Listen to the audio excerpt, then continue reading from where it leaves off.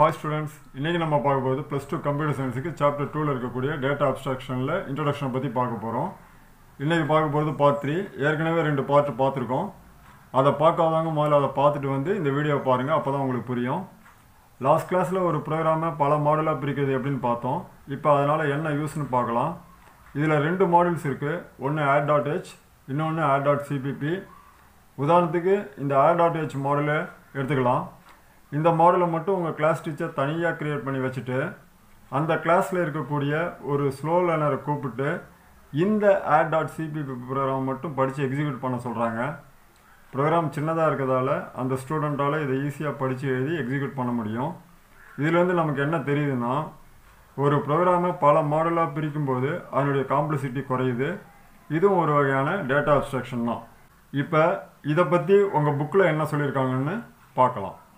Data abstraction is a powerful concept in computer science that allows programmers to treat code as objects. For example, car objects, pencil objects, people objects, etc. இதை பற்றிலாம் நம்ம ஏற்கனவே வீடியோவில் பார்த்துருக்குறோம். இப்போ அதனால் நான் டைரெக்டாக நெக்ஸ்ட் லைனுக்கு போயிடுறேன். Programmers need not to worry about how code is implemented.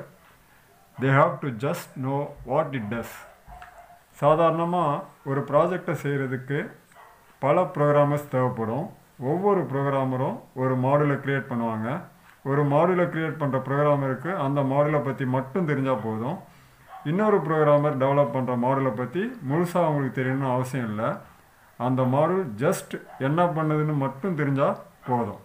For example, இந்த கால்குலேட்டர் ப்ராஜெக்டை 4 ப்ரோக்ராமர்ஸை சேர்ந்து க்ரியேட் பண்ணுறதா வச்சுப்போம்.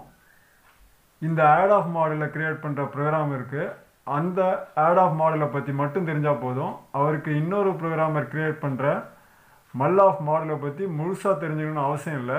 அது ஜஸ்ட் மல்டிப்ளிகேஷனுங்கிற ஃபங்க்ஷனை செய்துன்னு மட்டும் தெரிஞ்சுக்கிட்டால் போதும். இதுதான் அந்த லைனுக்கு அர்த்தம். அடுத்த line, this is especially important when several people are doing a project. இது நிறைய பேர் ஒரு ப்ராஜெக்டை பண்ணும்போது ரொம்ப முக்கியமான விஷயம்.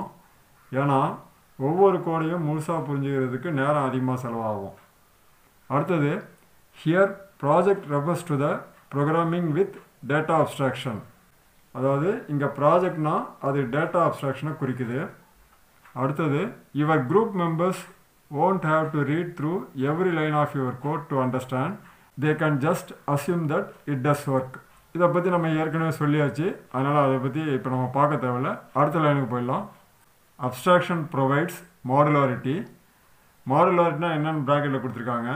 Modularity means splitting a program into many modules. இதை பற்றி நம்ம ஏற்கனவே சொல்லியிருக்கிறோம். மாடியூல்ஸ்னால் என்ன அப்படின்ட்டு பார்த்துருக்குறோம். அடுத்தது, classes and structures are the representation for abstract data types. Abstract data typeனு ஒரு புது டேட்டா டைப் இப்போ பார்க்க போகிறோம். அதை நம்ம கிளாஸை யூஸ் பண்ணியும் ஸ்ட்ரக்சரை யூஸ் பண்ணியும் அதை நம்ம ரெப்ரசன்ட் பண்ண முடியும். இதை பற்றி நம்ம அடுத்த வீடியோவில் பார்க்கலாம். இந்த வீடியோ உங்களுக்கு பிடிச்சிருந்தா என்னுடைய சேனலை சப்ஸ்கிரைப் பண்ணுங்கள். கூடவே பக்கத்தில் இருக்க பெல் ஐக்கானை கிளிக் பண்ணுங்கள். By by, see you.